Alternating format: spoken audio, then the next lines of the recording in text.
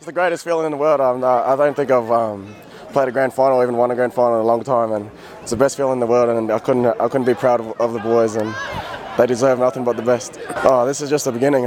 We're still a young bunch of boys, and I think we're probably one of the youngest teams in the comp, and to take it out this year. And I think this is just a start, and we're just going to get better and better as the years go on. It's been really good. The boys celebrated it well here at the Sheds, and 21-7 down at half-time. We knew we'd have to have a big second half, and the boys dug deep, and we showed that. So proud of the boys' effort, couldn't fault it, and 4 long years, and it's been sensational to win that one.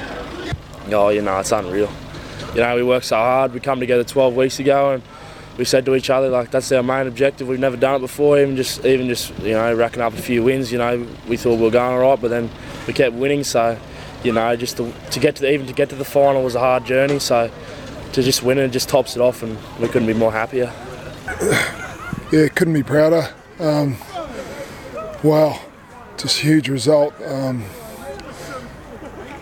come down here, to be down 2 converted tries, and to come back and to finish in that style, it's just incredible. This team, there's so much beaten under here, there's so much going on up here, the mindset, and they went to work, and I was just so proud of them. Me and Paul Crozer, my staff that supported me.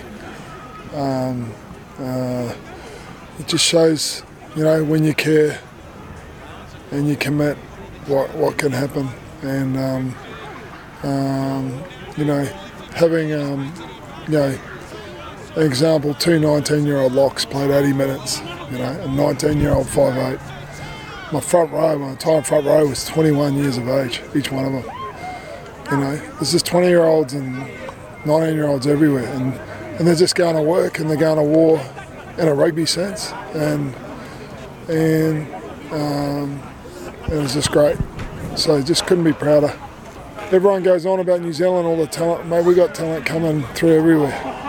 But you got to realise that talent. You got to train it properly. You got to get them caring about the game, caring about each other and who they represent, and all that skill stuff and all that other stuff. Structures and all that stuff.